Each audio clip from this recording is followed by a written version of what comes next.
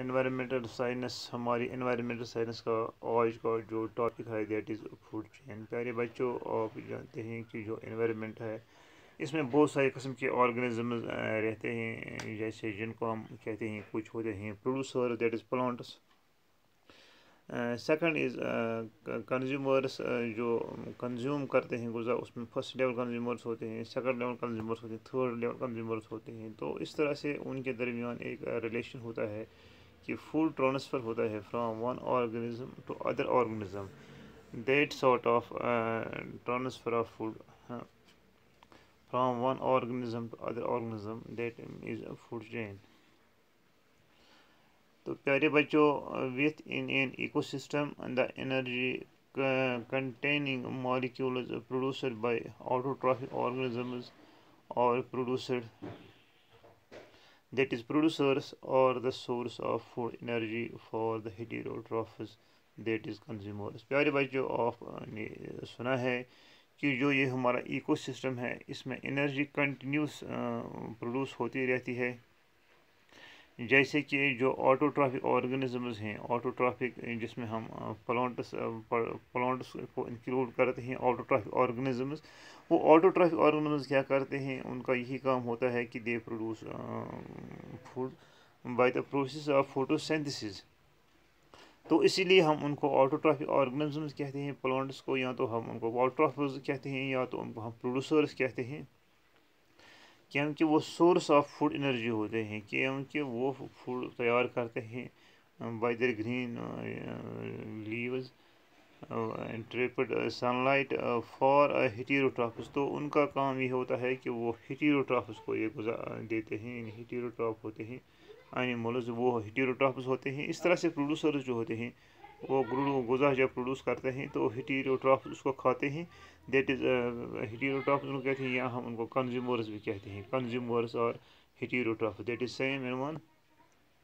तो इस तरह से हम कह सकते हैं कि जो ये प्रोड्यूसर्स हैं इनका काम ये होता है कि गुज़ा प्रोड्यूस करना, और ये गुज़ा फिर हेटेरोट्रॉफ या कंज्यूमर्स तक पहुँचाना। इस तरह से हम कहते हैं कि ये काम है। इस तरह से एक रिलेशन है, फूड ट्रांसफ़र रिलेशन होती है between autotrophs and heterotrophs or producers to consumers.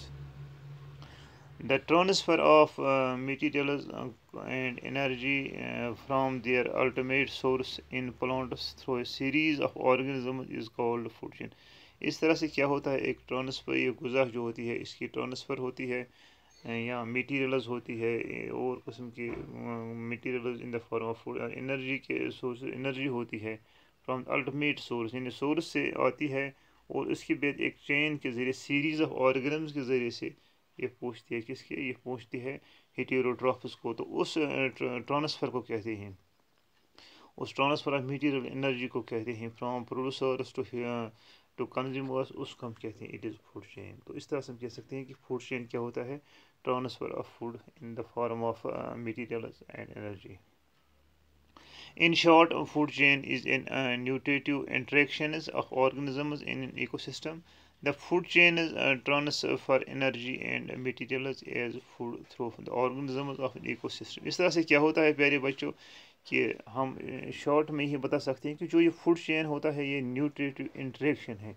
इसमें फूड ट्रांसफ़र या न्यूट्रिशन की ट्रांसफ़र होती है from one type of organisms to other type of organisms in ecosystem. तो इस तरह से ट्रांसफ़र एनर्जी होती है। इस तरह से हम कह सकते हैं कि जो इस फूड चेन में क्या होता है, ट्रांसफ़र एनर्जी होती है, ट्रांसफ़र ऑफ मटीरियल्स होता है।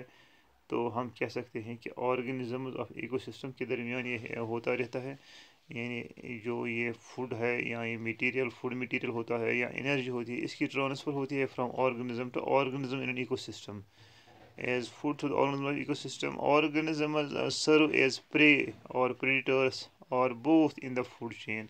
कहीं पर एक प्रेडेटर होता है तो दूसरा प्रे होता है, कहीं पर वही प्रे बनता है तो दूसरा। इस तरह से हम कह सकते हैं कि इसमें एक प्रे और प्रेडेटर का एक रोल रहता है। तो इस तरह से फूड की ट्रांसफ़र होती है। Each link in the food chain is called trophic level. तो और हर एक स्टेप जो होता है, यानी प्रोड्यूसर होता है ये बन गया ट्रॉफिक लेवल। इस तरह से फर्स्ट लेवल कंज्यूमर होता है, ये भी एक मतलब एक हम कहते हैं जिस तरह اس کو کہتے ہیں ہم، یہ بھی ایک ٹرافک لیول ہے. اسی طرح سیکنڈ لیول کنزیوم ہوتا ہے، that is also a traffic level. اس طرح سے ہر ایک جیسے سی ڈی میں ہوتے ہیں تو سٹیپس ہوتے ہیں، ہر ایک سٹیپ کو ہم کہتے ہیں کہ یہ ٹرافک لیول ہے. تو اسی طرح سے فوڈ چین میں جو سٹیپس آتے ہیں یا ڈفرنٹ آرگنز آتے ہیں، ڈفرنٹ ٹائپ آرگنز ان کو ہم کہتے ہیں دی آر ٹرافک لیولز.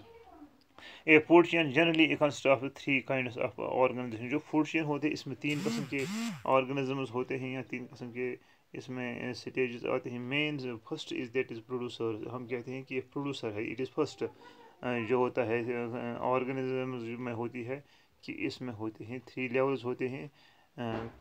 تو جن کو پروڈیوسر کہتے ہیں یا پلانٹ کہتے ہیں، غذا تیار کرتے ہیں. اس کے بعد ہوتے ہیں کنزیومرس. کنزیومرس ہوتے ہیں ہربیورس، جن کو ہم کہتے ہیں ہربیورس.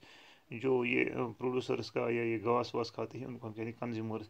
اسی کے علاوہ ہوتے ہیں second level consumer. Second level consumers جو ہربیورس کو کھاتے ہیں ان کو ہم کہتے ہیں second level consumers. That is یہاں پر ہم انکلوڈ کرتے ہیں جیسے یہ گراس ہے، گراس غذا تیار کرتا ہے، آؤٹ آف یا پروڈیوسر میں انکلوڈ ہوتا ہے، اٹ از پروڈیوسر. اس کے بعد جو اس گراس کو کھاتا ہے، ریبٹ ہوگا، کاؤ ہوگا یا کچھ اور ہوگا، گوٹ ہوگا، تو اس کو ہم کہتے ہیں it is first level consumer.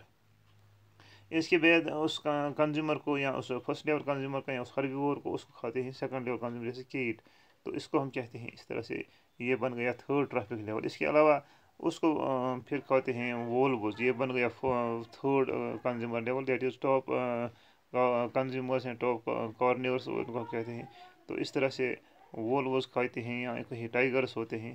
تو اس طرح سے کیا ہوتا ہے، یہ فوڈ پروڈیوس ہوتا ہے فرام پروڈیوسرس اور یہ ٹاپ کنزیومرس تک پہنچتا ہے. تو اس چین کو ہم کہتے ہیں it is food chain. Dear students, it is sufficient today. I thank you have got it. Have a nice day. Thanks.